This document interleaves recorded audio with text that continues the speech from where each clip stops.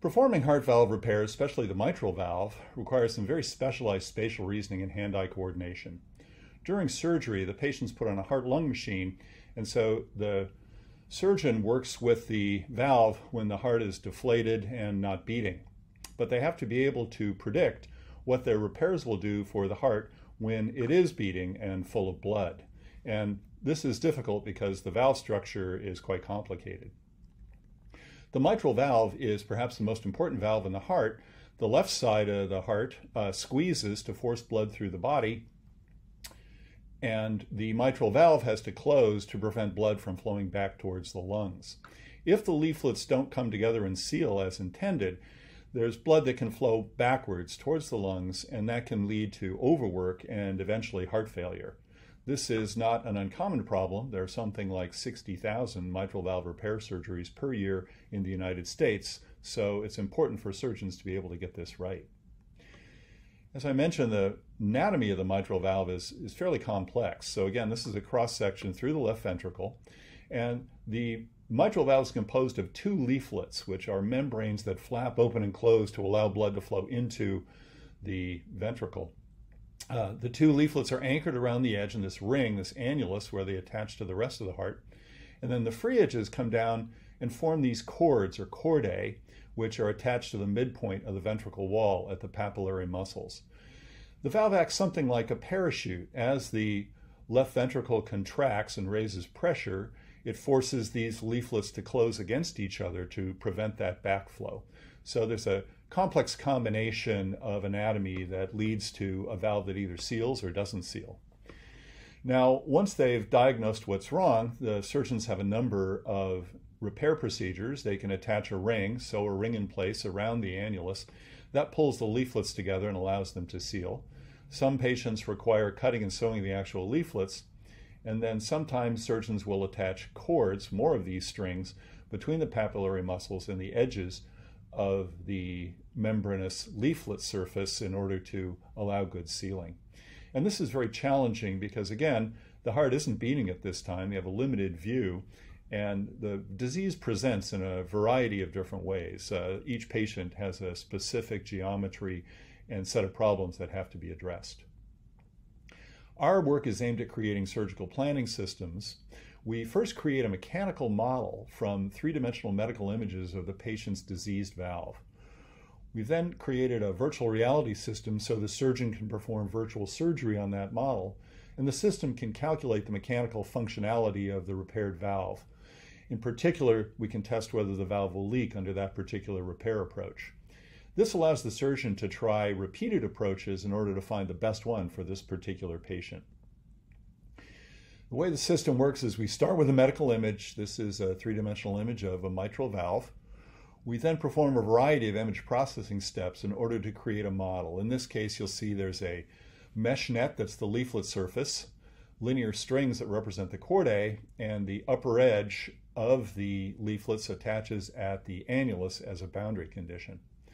Well, now that we have the geometry, we have to have a mechanical valve simulator that simulates how those leaflets are going to behave in the presence of blood pressure. And this allows us to predict what the valve shape is going to be when it's closed, and thus whether it will leak.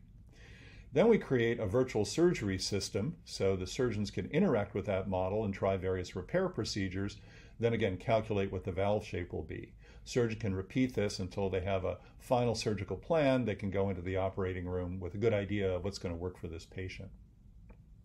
Let me describe the main steps in this system. First is imaging and image processing.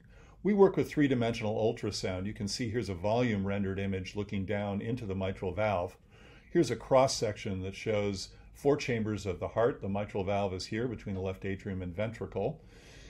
And you can see the leaflets flapping up and down in this cross-section. We use ultrasound because it's fast. It's able to acquire volumes at over 30 frames a second. It's portable and cheap compared to CT scans. It doesn't involve ionizing radiation. However, the image quality isn't great. There's a lot of noise and spatial resolution is definitely limited. So this poses a number of problems for actually performing the image processing. Here's the result of many years of work. The first step is to find the annulus, that ring where the leaflet's attached to the wall of the heart. You can see in these cross sections through the left ventricle that we're able to nail that hinge point quite accurately, all the way around, in fact, so that we're able to predict exactly where the leaflets attach. Then we segment the leaflets themselves using a sequence of image processing steps. The result is this triangulated mesh that describes the surface. And on the right is a rendering showing in slow motion how those leaflets come together to seal in this case. Next is the mechanical modeling, and our immediate goal here is just to predict the shape of the closed valve. Is it going to leak? Now, we ignore fluid mechanics. We assume that at the maximum peak pressure during the peak of the cardiac cycle, all the loading is on the lower face of the leaflet, and fluid mechanics aren't terribly important. We also ignore local strains. Many previous models of the mitral valve have looked in particular at those sorts of functions. It's challenging accuracy requirements, and we don't actually need it. Now, there are two different functions we need here in terms of simulation. First, we need to accurately predict what the shape of the valve will be so we know whether it leaks or not. And second, we need to have a fast version of the simulation so we can allow the user to interact with the valve and perform the diagnosis and repair procedure. So we've created two different simulation engines. One uses a finite element method, in particular a large deformation membrane formulation. And then the other approach is a mass spring mesh model borrowed from computer graphics. We find that we get about 10 times faster performance with the mesh spring model, but we get several millimeters of greater error. So we're able to use the mass spring mesh models for the interaction phase and then switch to the finite element method once the repair has been created to predict its shape and whether it will leak or not. Here are some examples. These are images of the valve when it's open and blood would be flowing from the left atrium into the ventricle. And here's one of them where we now apply the pressure to the lower surface and the cords and the leaflets together determine the final shape. And you can see that one seals pretty well. Here's a second valve, and here's a third valve. And this is about real-time execution. Now, we can then compare our predicted closed shape when it's pressurized to the actual closed shape when the valve is pressurized, taken again with another set of medical images. And here you can see we get very good agreement between the predicted and the actual shape. Its average error is under a millimeter in all cases. The peaks are a little higher, but they're limited to a few regions within the valve. And then finally, we need a user interface. No surgeon is going to interact with these models the way a graduate student can. It has to be absolutely effortless. And for this, we use a haptic interface. This applies forces to the hand. So our mechanical model allows us to simulate how the valve would respond if the surgeon were to poke at it as they try to do these modifications. Here's what the system looks like from the surgeon's point of view. There's the haptic interface, which again, the surgeon moves around as a stylus. They can feel the forces of interaction. And then here's the graphical display. Let me run this movie that gives a demonstration of the system. The user can move the image around. That white stylus is a representation of where the user is moving. They can poke and feel the resistance. Flip the valve over, you can see the chordate locations. And now the surgeon can come in and do a variety of modifications. For example, in this case, they're going to come in and touch one of the chordae to select it. And then they can change the length. They could shorten it or lengthen it as they would in surgery using a piece of suture. Now, we realize that in addition to surgical planning, this can be a great system for training, in particular for training valve analysis, the first phase of repair, where the surgeon has to diagnose during surgery exactly what's wrong so they can go ahead and do the right thing for make the valve work better. And the way this is done is with a hook-shaped instrument. You can see that's put between the two valve leaflets, and they tug along the edge to determine what's loose, what's tight, where the leaflets will meet and where they won't. In our system, we simulate this by showing the trainee the valve in the open state. They can move around the haptic interface, apply this point, and grab the edge of the leaflet. Then they can pull up on it to determine the length of the cords and where this will go, just as they would during the actual surgery. Now, in order to determine how well they're able to diagnose what's going on, we asked them to compare their impression of what this valve will look like when it's closed to 4 different candidates. And these range from an example here, number 2, where there's very good sealing, up to number 4 here, where you can see there are a lot of leaks. And so they have to determine which one of these represent the actual state here of this valve when it's full of blood. Well, before you use a training system, it's important to verify that you're able to discriminate the skill you're trying to determine.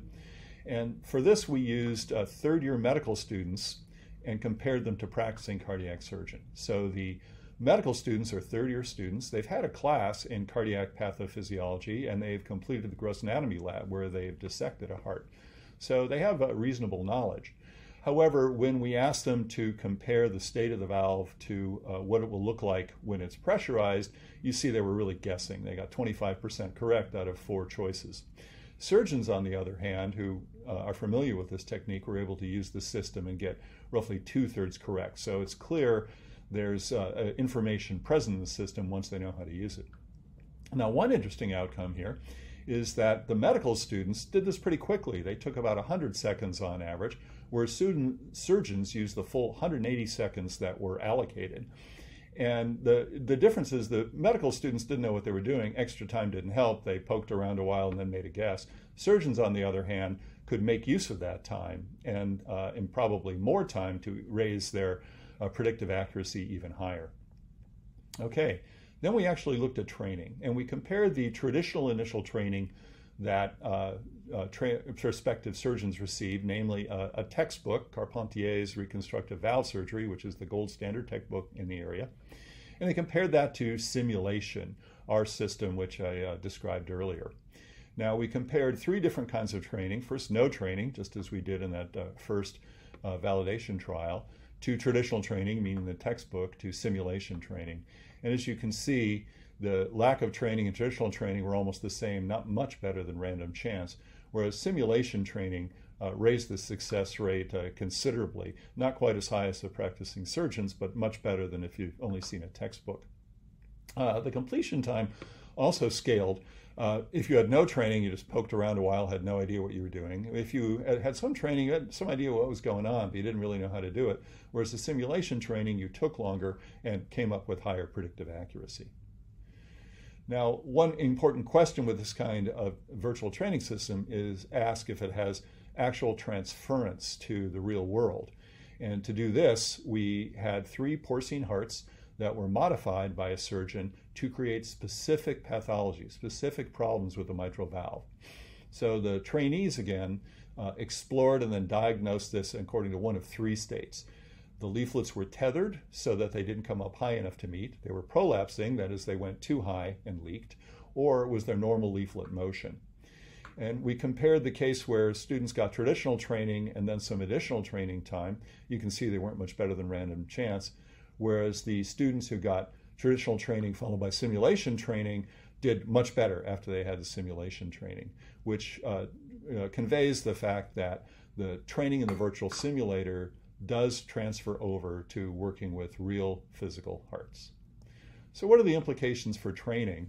Traditional instruction using non-interactive media like reading and lectures has limited validity, limited benefit. Then typically trainees would go and spend several years in an apprenticeship model working as a resident and then a fellow under the attending surgeon. They very slowly come up to speed and really see a limited number of cases across their training. This is unfortunate because surgical volume is a strong predictor of the success of these procedures according to a number of studies. Now, many practicing cardiac surgeons, especially at community hospitals, have limited mitral valve repair caseloads. They may see only a few a month. Most of their surgeries are for cardiac bypass and other sorts of procedures. So this makes it challenging for them to maintain this complex skill base with relatively little ongoing exposure. And this suggests that this kind of simulation-based training promises to not only improve the skill set of new surgeons, but also could help with skill retention in mitral valve repair across a surgeon's career. So I'd like to be sure to acknowledge the PhD students, Rob Schneider, Peter Hammer, and Neil Tenenholz, who performed most of the work that I've described. Also our collaborators at Children's Hospital Boston, particularly Pedro Del Nido, Chief of Cardiac Surgery there.